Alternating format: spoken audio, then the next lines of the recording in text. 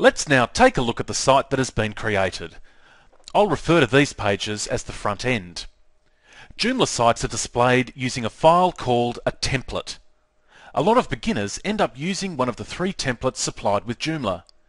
You could also install one of the hundreds of templates available from professional developers, or have a unique template designed for you. I'll tell you a bit more about this in Lesson 11. There are 2 aspects of a template to consider.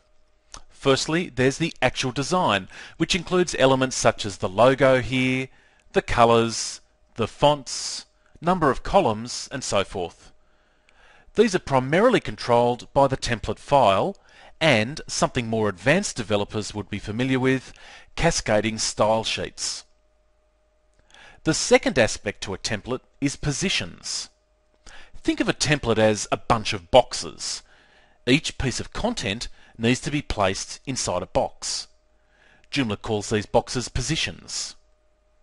These positions are determined by the template designer and therefore vary from one template to another. When a particular page is requested, Joomla sticks all these boxes together to form a complete page.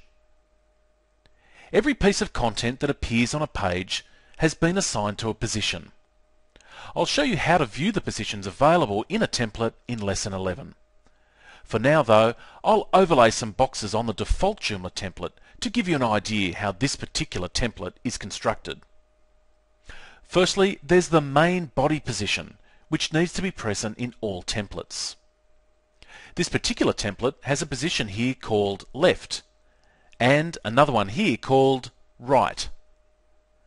Down the bottom is one called footer, and beneath that another one called copyright, and various other positions at the top. The second point to understand with the front end is modules. There are 2 types of content that appear on a page, and I like to refer to these as primary content and secondary content. Your primary content are your main articles, and these appear in the main body position of the page.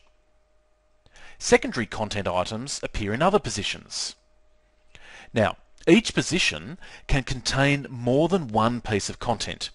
For example, in the left position, we've got 3 menus and a login form.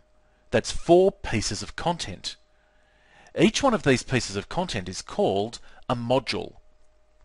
There are various types of modules included with Joomla, and I discuss how to incorporate them into your site in Lesson 9. But let's have a quick look now. In the top position is a menu module that provides links to other pages. I've already mentioned these left modules. The last one provides an ability for registered users to log into the site to view additional content. These advertisements in the footer position are rotated automatically using a banner module.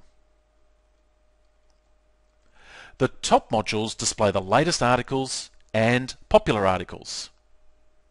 In the right position are polls, who's online, and some text ads. There are additional modules built into Joomla and hundreds of third-party extensions available. Note also that modules can be assigned to all pages or just pages that you specify. These concepts will make more sense as we start to use them, but let's look at a quick summary of the front end. Joomla pages are displayed as a result of a file called a template. Templates consist of design elements and positions. Modules are assigned to positions. They can contain text just like a normal article, or they might provide specific functionality, such as a menu or a banner ad. In the next lesson, I'll give you an overview of where you control your site and its contents, the Joomla administrator. These lessons are also available in a workbook that you can download and print to help you set up your site more easily and quickly. Click on the link below this video for more information.